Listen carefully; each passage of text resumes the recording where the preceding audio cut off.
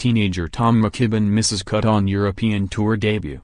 Finland's Mikko Korhonen will take a slender lead into the third round of the inaugural Shot Clock Masters, where none of the field were penalized for slow play for the second day running.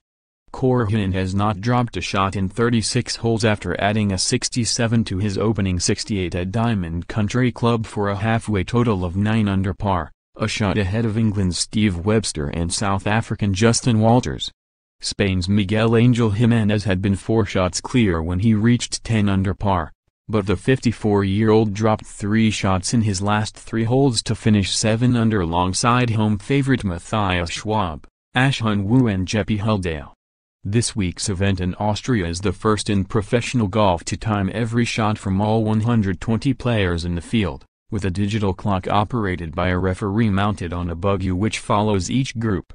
Players have 50 seconds to take their shot if they are first to play, including tee shots on par 3s, or 40 seconds for tee shots on other holes or when second or third to play.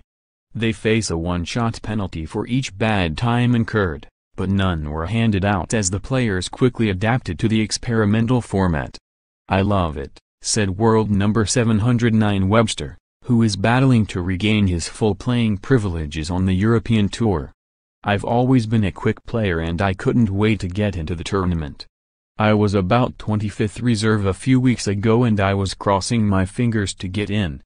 I love quick golf and this is how it should be. Everyone is so positive about it and how it's gone so far."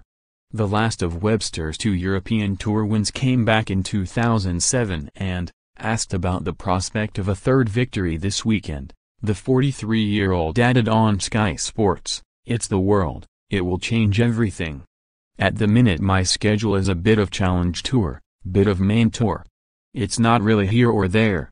I'd love to get my career back on track with a win here." Northern Irish teenager Tom McKibbin missed the cut on his European Tour debut, the 15-year-old amateur adding a 78 to his opening 71 to finish 6 over par.